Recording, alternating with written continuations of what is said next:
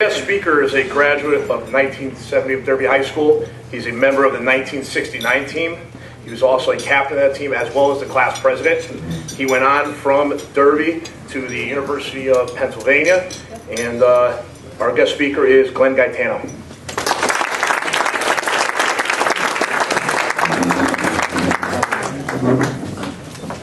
Certainly, being historical, as Eddie mentioned, and Jack Walsh, who's with me in the Commodore Hull Road Race, it is the 200th anniversary of the USS Constitution in Commodore Hull, so got to throw that in there. Being historical,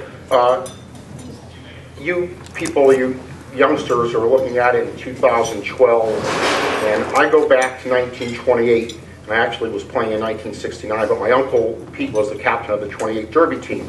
And I remember in '69 saying, my goodness, that's 41 years ago.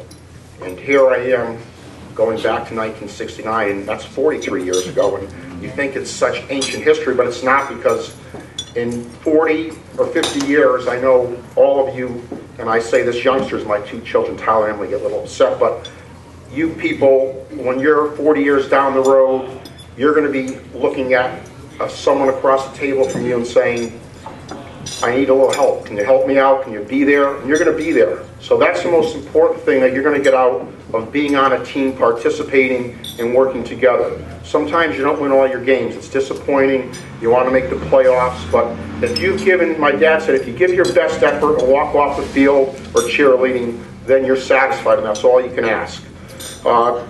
So I was with Derby, and just as a youngster, as some of the older people here, I grew up in Derby, and Muzzy, his 62 win, that was the first time I saw Derby play Shelton at the Cole Lafayette Field. Jimmy Benanto, growing up watching him. Bill Pucci, Mr. Ahern's Uncle Bob, who was a great running back for Derby. So growing up, going to the Derby Shelton game and wanting to play for Derby was quite significant, and it meant a lot to us. But again, the historical references. With that, I played for Derby. My uncle, my nephew played on the state championship team in '91. I live in Shelton now. My son Tyler graduated, played on the golf team. My daughter Emily is a senior on the tennis team. But I will say this, I am always for Derby, except when they, in Shelton, I'm with you all the time, but Derby is with me all the time. And growing up, and even today, my mother's in the nursing home, every Saturday I'll go see her say, how did Derby do?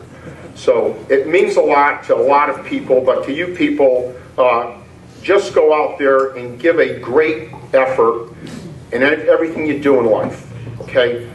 We hired a youngster last year in my office who's a lawyer, and we interviewed him. He went to Notre Dame, West Haven, and then he went to UConn. But in Notre Dame, he was on the hockey team. He made it to the final game against Fairfield Prep. They lost 8-0, and he was the goalie.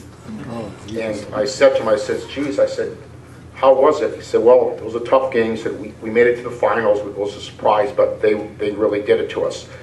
And I hired the kid. You know why I hired him? He didn't say anything about his defenseman letting him down. He didn't say, geez, they let everything in on him. He just said they were better, and it was great. I was on the team, so he participated. He was happy. He went to UConn. He started a club hockey team up there. So again, a lesson, you can go out and do anything. Don't just be satisfied with where you are. Go after things. You're able to do that. Talking about that, years ago, I remember this event was a day before Thanksgiving. And when George called me and said, would you give a speech? I said, yeah, I'll be there. Well, then Eddie called me last night and says, geez, Eddie, I didn't talk to him. He said, for tomorrow. So I'm in my office at 10:30 in New Haven this morning. George gives me a call. He goes, we'll see you. I said, yeah, I'll see you tomorrow. He said, no, it's today. So I have these notes scribbled, which only I can read, of course. But I knew what I was going to be chatting about. But I do want to congratulate the players and the cheerleaders. And again, just remember the friendships that you've made. It's very, very important. Give a hard effort in the game and just be satisfied. And I see the cheerleaders at the Shelton basketball game. I saw the Derby people last week. You're all a very, very important part. Talking about managers, we have two managers on our football team at Derby High School. One of them, Tom Degnan, who's now a very successful businessman in California. And he's always supporting Derby. And a couple of years ago, we had a fundraiser for our old coach, Coach DeFlippo. And he said, I did rather well in business. He said, I made more than a couple dollars. He said, I'd like to send a very big donation, which he did. But again, just recognize all the people that are part of you. And the last thing that I want to say is thank your parents for all the games that they've been to, all the events that they follow you. I'd rather miss it. My daughter Emily now has her license, but in Tyler growing up, it was such a treat to meet the other parents and go and just be part of that. And I know when Emily moves on next year, there certainly is going to be a void in my life. I go to all the tennis matches away and home, and you know, she's on the team. She's not a star. She participates. So just remember that whatever you do in your life, be part of something and be a positive member of it. With that, I will say, have a good one. And to the Shelton cheerleaders, as I remember when we played over at Lafayette Field in '68, the stands are right next to you, and they were chanting, "We want the Little Red dead." And I'll never forget that. Just hundreds of voices yelling, "We want the Little Red dead." And but be kind to us on Thanksgiving. Well, that is it. And just a last reminder, to the football players and cheerleaders. Bear Bryant, who was the most famous of all American college football coaches, said, "You know what? If this game were easy, I would not have enough uniforms to give out on Saturday."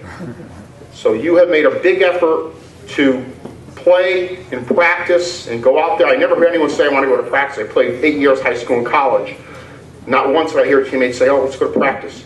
But just remember that. You've made a big effort and you're here, and enjoy it. Thank you very much.